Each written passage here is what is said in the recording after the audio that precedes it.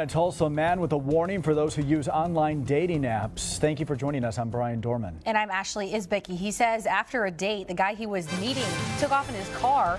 News on 6's Tristan Land is live on the story for us tonight.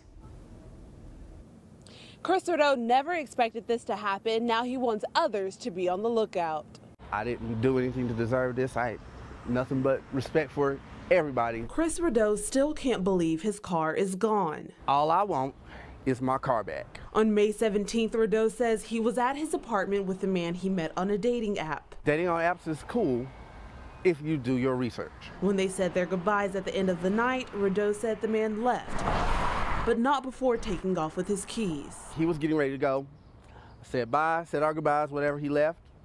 When he left with my car. Rideau says on May 20th, surveillance video caught the man taking off again at this Dollar General in the Berry Hill area. He was trying to use my check to buy groceries at the dollar store. It was a $68.50 check. There are also things in his car he says mean a lot to him. My car has got some mementos from my college graduation that took me 13 years to achieve.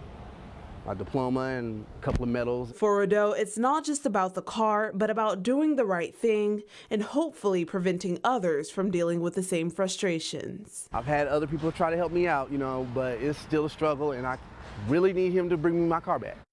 We have more information about the stolen car inside the story on our News on 6 app. If you know anything about this crime, you ask to call Tulsa Police. Live on the story in Tulsa, Tristan Land, News on 6.